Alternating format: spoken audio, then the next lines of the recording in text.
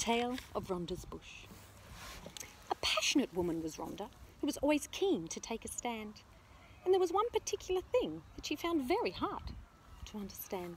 See, Rhonda didn't like this trend of having a bald muff. And one day she grew livid, or she'd simply had enough. She said, "I'm going to make a commitment to let my pubes grow free, and I won't be disturbed if they grow down to my knee. I will feel liberated and not get sucked into silly trends. I will no longer get Brazilians like all my crazy friends."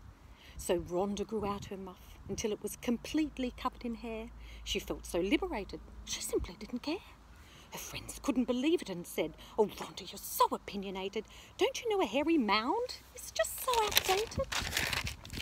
"Get stuffed," said Rhonda. "I'm just so sick of all this pointless waxing.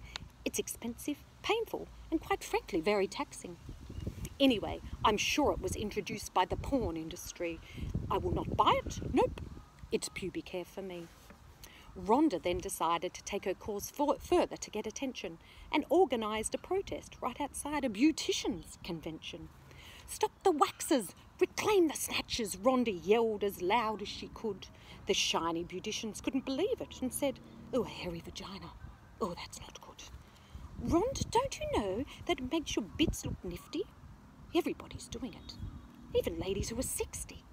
Rhonda wouldn't stand for it and continued to fight back. She ripped off her modest knickers, bent over, and gave them an eyeful of hairy crack.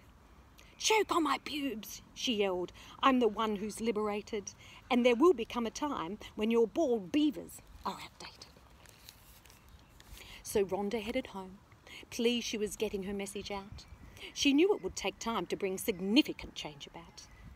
But Rhonda continues to fight her cause, to not get waxed, shaved or plucked. And rumour has it, despite her hair, she's still getting fucked. So be more like Rhonda and wear your hairy muff with pride, even if sometimes it might be sticking out the side.